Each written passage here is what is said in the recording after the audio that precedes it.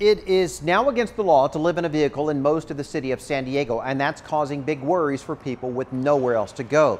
Our 10 News reporter Rena Nakano is live with the chilling effects that some homeless advocates say this will have on them. Rena.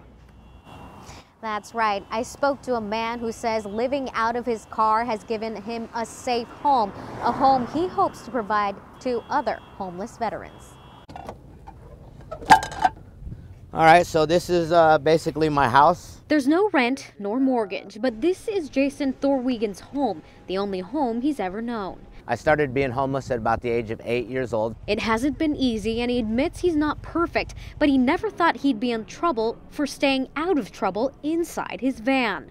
You don't want me in your bushes, you want me in the van. Tuesday night, San Diego City Council approved the updated vehicle habitation ordinance after residents complained about health and safety. Defecating and urinating on the street. Starting Wednesday, living in a vehicle is illegal on city streets between 9 p.m. and 6 a.m. unless parked in a designated safe parking zone. Even though as much as they try to say it wasn't around criminalization, I don't see how it is not. Teresa Smith runs a nonprofit that provides 60 spaces.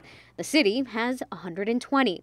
Even with the city's plan to make new parking lots, Thorwegen says it won't change his lifestyle. I have anxieties that prevent me from living inside. PTSD and other illnesses, he says. That's why he started Van for a Plan. My lovely bed. Get people to donate vans and then convert them to give to clean homeless veterans. We want them to do the work, and then that way they can earn their vans. He's working on his second van now, but now with this new ordinance, he's worried his efforts will become moot. What didn't help was when people made it illegal for me to be, illegal for me to be.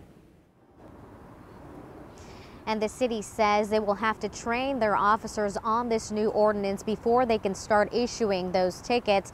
But some are saying that once that happens, people are going to live the same exact way, just outside city limits. Reporting live, I'm Rena Nakano, 10 News.